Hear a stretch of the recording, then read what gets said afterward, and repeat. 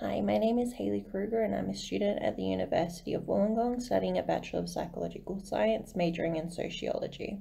Per the requirements of my capstone course, I am here today to present to you a short film discussing the social determinants of alcohol dependence. This short film is intended to be utilized as a preventative tool to minimize early alcohol experimentation and to decrease the severity of accompanying health-related issues later in life. In addition, this film aims to visually convey the effects of what long-term alcohol consumption can do to a person's lifestyle, interpersonal relationships, including mental and physical health and well-being, whilst incorporating sociological thinking and perspectives. Alcohol dependence is a phenomenon I have witnessed firsthand. I've worked in the hospitality industry for the last 7 years now, and I have seen the damaging effects of alcohol dependence firsthand.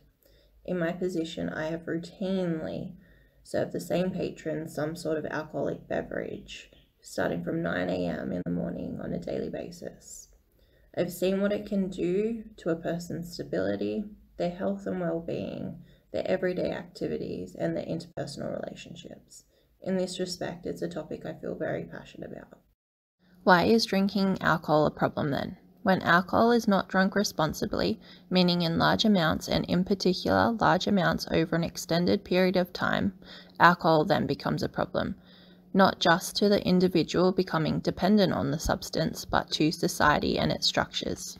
To elaborate, a 2015 report from Vic Health has indicated that on a macro scale, excessive drinking contributes to violence, criminal activity, and abuse within society and its structures.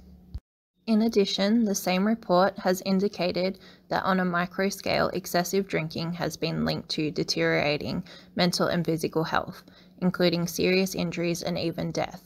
It is important to note that the same report from Vic Health 2015 has determined that individuals from a lower socioeconomic status are far more likely to endure the health-related problems that are associated with excessive alcohol consumption. This is because they may have scarce access to or knowledge of healthcare services. I would just like to quickly highlight in more detail the various mental and physical health-related implications of excessive alcohol consumption. Researchers Mork et al. 2020 found from examining the mental and physical health of those dependent on alcohol that excessive alcohol consumption can eventually lead to depression, anxiety, psychosis, and antisocial behaviors, as well as the progression of chronic and even cancerous diseases to the mouth, throat, and liver, just to name a few. This then brings me to ask, what are the social determinants of alcohol dependence? It is firstly important to know what a determinant is. According to the Merriam-Webster Dictionary website, a determinant is a factor that identifies or determines the nature of something. Therefore, we will be discussing what are the social factors that contribute to one's dependence on alcohol. These factors include lifestyle, social relationships, childhood trauma, and socioeconomic status, all of which will be discussed shortly. But first, I just want to quickly talk about how you can sociologically understand the dysfunctional nature of alcohol dependence. This can be achieved by utilizing the symbolic interactionist paradigm. This approach looks at very specific relationships among individuals within a society.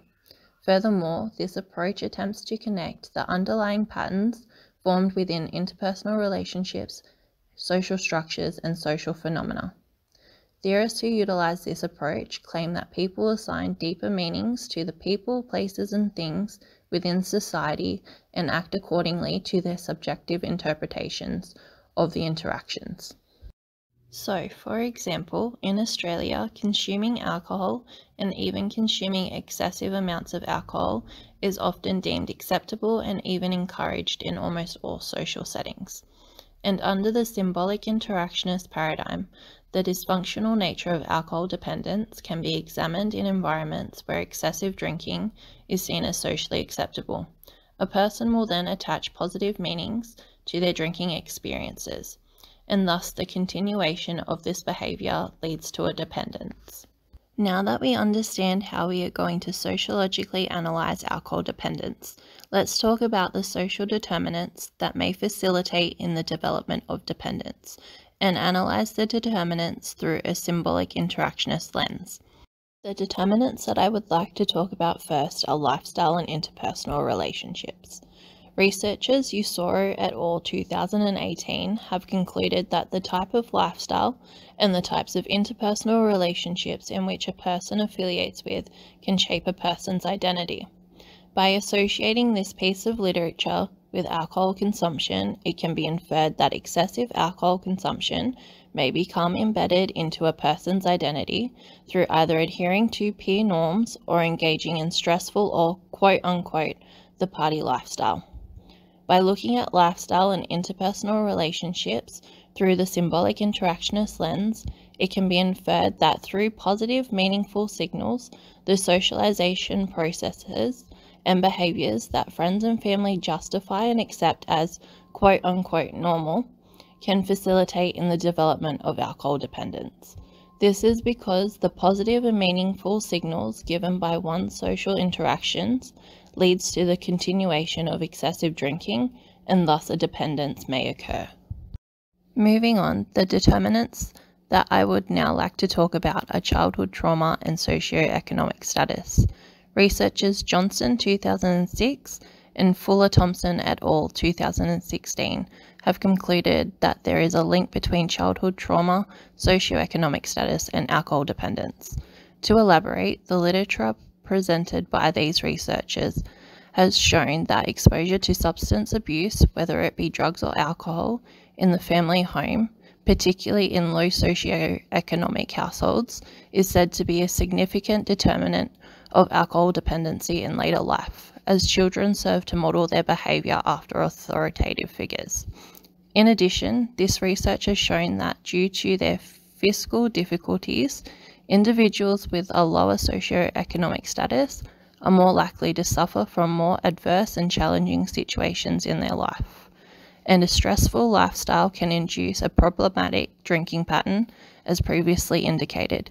It can therefore be inferred that excessive alcohol consumption in later life may be used as a coping mechanism to escape from personal problems and feelings of hopelessness and meaninglessness, as indicated in the Mork et al. 2020 study. And thus, excessive drinking may not only be a response to escape from unresolved trauma, but it can be inferred that such a behaviour is an imitation of key authority figures from childhood, as demonstrated under the framework of symbolic interactionism. In conclusion, based on the information provided today, it can be said that the dysfunctional nature of alcohol dependence may be a symbol of imitation-like behaviour prescribed by the socially acceptable interactions formed within one's social network, as seen under the framework of symbolic interactionism. The point of this short film is not to suggest that you should abstain from alcohol entirely, but to demonstrate that alcohol should be drunk responsibly and in moderation. I would just like to end this short film by saying that if you or someone you know is struggling with alcohol, please do not feel scared to reach out. There are people and free and confidential support services out there who care for you and your loved one's well-being.